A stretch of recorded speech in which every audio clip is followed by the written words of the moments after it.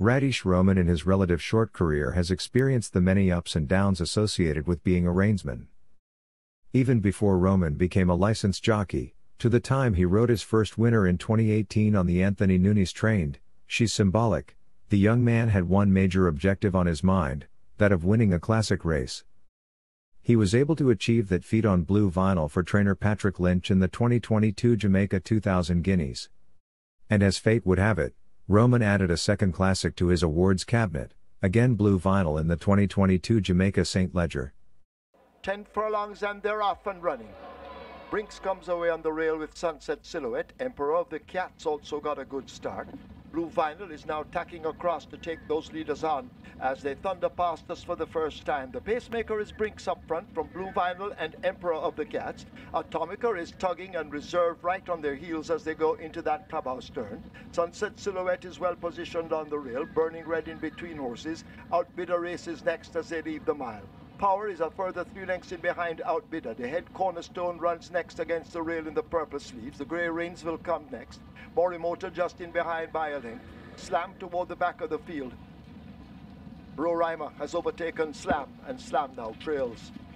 They make their way toward the final 6 furlongs in the event, and Atomica has now tugged through, disputes that lead and gets it narrowly. Brinks continues to bounce easy in second. Blue Vinyl has them covered just about 4 lengths off that lead. Emperor of the Cats is a further 2 lengths down, Burning Red right on his tail. Outbidder now being niggled along a bit as they leave the 5. Sunset Silhouette is further back with the head Cornerstone. Power races up toward the back of the field. Rainsville races up next, then Morimoto. In behind them Roraima and Slam outclassed at the back as the tempo increases in the Ledger, and they make their way toward the 7/16th, and the filly Atomica now goes on. Here is the match race evolving. Blue Vinyl pulling alongside, and these two shoulder to shoulder as they leave the 3. In behind them, Brinks now looks to be feeling the heat, but the match race is on. Inside the final 5/16th, they're about to come into the lane. In the St. Ledger, Atomica the filly. In the center, Blue Vinyl on the outside, and Brinks tries to fight back over against the rail. Atomica swerves to the fence.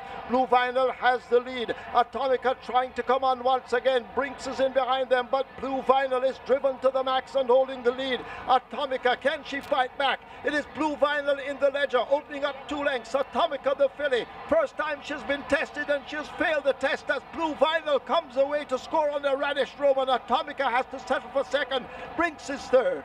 Fourth, the head Cornerstone, Morimoto, has run on to be 5th.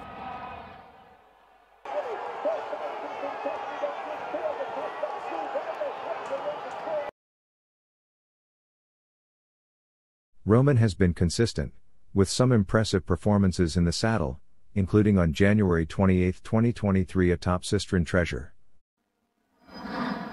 The Rough and Racing came out in a good line. Our Angel outsped early, as Talona is ridden to take that lead as they pass the 5. Talona in front of Luxol Racing in second. Is that a fact paced on the rail? Right beside is that a fact that's Sistren Treasure.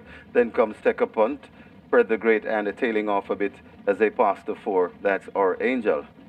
They come toward the 3 furlong point and making the running. It's a war up front. Luxol and Talona. Talona still narrowly in front. Sistren Treasure as the front 2 covered right there against the rail and look to be backing out.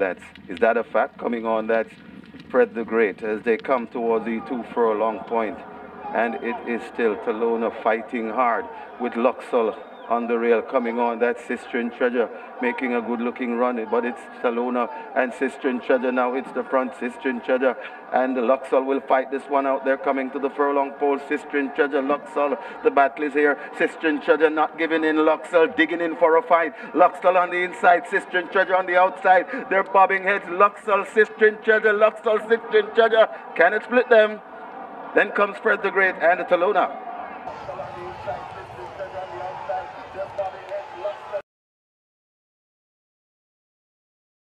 Jockey Raddesh Roman talks with the team from QuickGallop.com and its YouTube channel, The Quick Galloper, in this absorbing interview. Let's start at the beginning.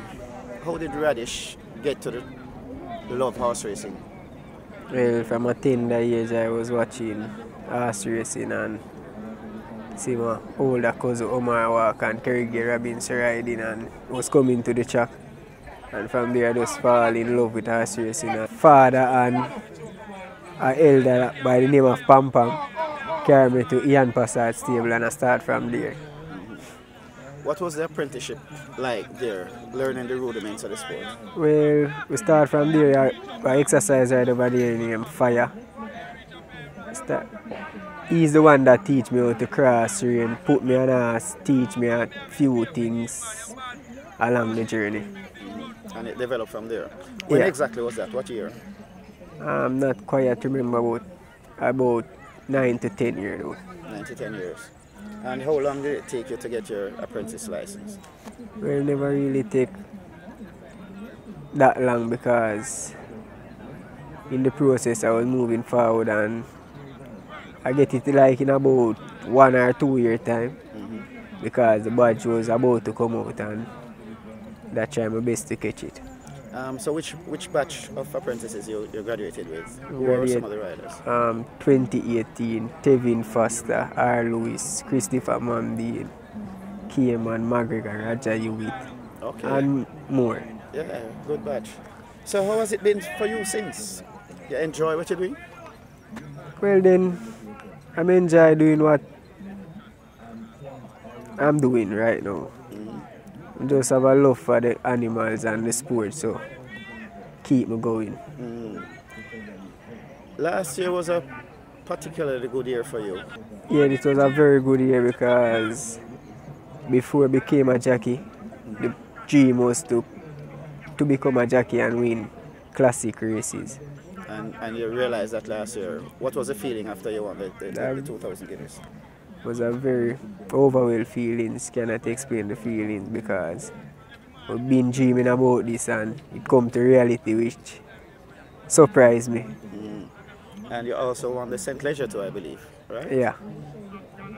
That was an epic battle with Atomica. Tell me about that race. Well, it was a very exciting race because the two animals them have their fans, some say Blue Vinyl, some say Atomica, so we have to just go out there and put a mindset to it and know we only can have one winner. And it happened, that's me come out on top and I'm very glad for that. You were a very confident race. Were you always confident in that event? I was always confident because the trainer was schooling me from day one and tell me, say, just don't get headlighted, just keep a calm mind and come into the race. What is to be must be and just ride a patient race. All him a beg me to don't make the filly steal away from me. Didn't quite work out in the derby though. Tables were turned. Yeah, racing. Cannot complain. I have nothing to say in the derby, but it was one of those things. I wish they didn't want to win the Triple Crown, but never work out. We have to just You were so close. Yeah. Raddesh, as a young rider here, and obviously someone who wants to improve and to, I'm sure you have ambitions of getting even further, probably win championships and that kind of thing.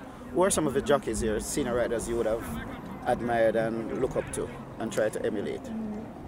Well, from a longer days, I see Trevor Sims, I see Winston Griffiths, I hear about Bimbo and George Sang and more, but never really see them ride, but see Omar Walker, DNL, so Shane Ellis. And a very good more rider like Wesley Henry and many more. So you try to copy stuff from them to learn from them? Well then, I watch replay of race hard and try to figure out where I make my mistakes and what I can do to correct it and watch others jockey from overseas and stuff. That's very good.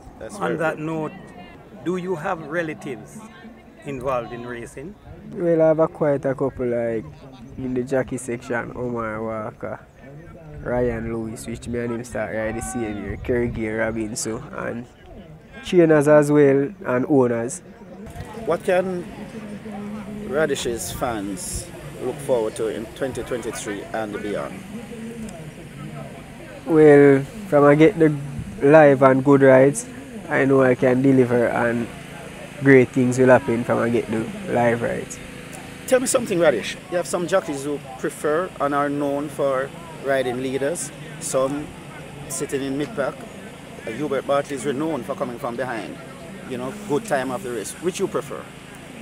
Not really matter, but people say ride leader and mid-packers the best.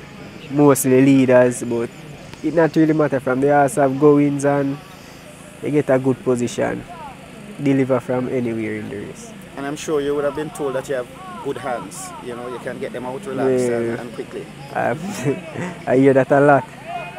Was it something you worked on or it just came naturally? It just natural. It just came naturally. It just came naturally. So you don't mind whether it's a leader, mid-pack horse or run horse, you think you can get it done? It not really, you don't mind where him coming from. Him have running when I ask him to run, I know I can get the job done. Are you attached to any particular stable or you ride for any trainer? Well, I'm all around now. I'm riding for every trainer now.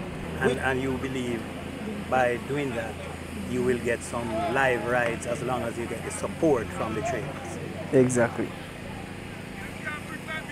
Young career still, which would have been the best horse you think you would have ridden? I have to say Blue Final. No doubt about it. And having come so close to winning your first derby, having won 2 classics last year, I'm sure you must be eager for the 2023 season to come around and, you know, to try and get back there. Well, I'm just hoping I get a good one that can represent me in the classic this season. You think you're finding it? I'm no still looking, but you never know what can happen. Might just drop in the hands of me like Blue Vinyl as wise. Never expect Blue Vinyl to come my way and it just come. Roman hopes to make an even bigger splash in 2023, and with 2 classics already in his saddlebag, the racing public waits to see how this story unfolds during the course of this season. Thank you for watching another video produced by the team from QuickGallop.com, YouTube channel, The Quick Galloper.